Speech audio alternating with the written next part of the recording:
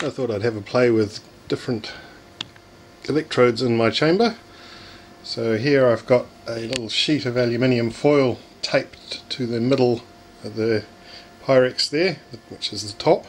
It'll be upside down, and then here I've got the part of a sieve which is connected to my cathode, so that'll be negatively charged, and then the top there will be positively charged, and hopefully we should get something pretty. Okay, the chamber's already at partial vacuum, so I'll pump that back down and put some juice in there.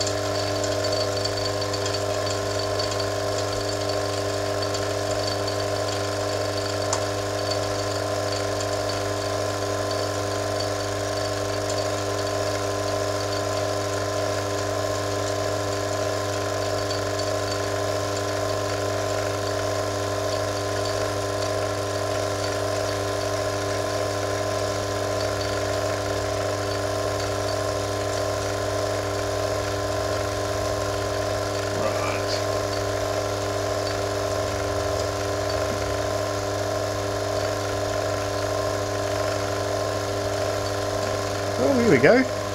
Maybe.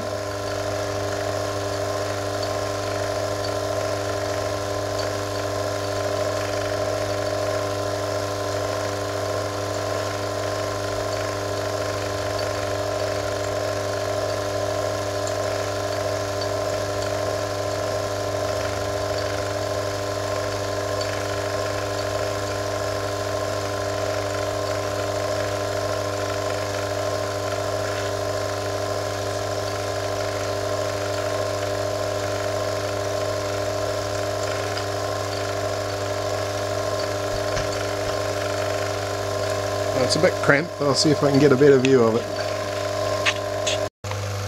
Yeah, so I've got this lovely blue glow surrounding this sieve. There's a little bit of arcing, actually there's a word for that, I'll look it up, happening on the sieve, mostly at the top where it's closest to the plate, the aluminium foil at the top there. But yeah, that's got quite a good glow. A little bit on the cathode itself.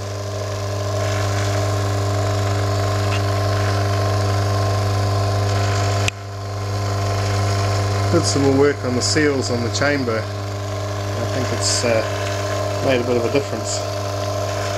Not getting anything coming off the anode at this point. Previously there's been a pink glow around that, regardless of what I did. But well, even the arcing seems to have stopped now.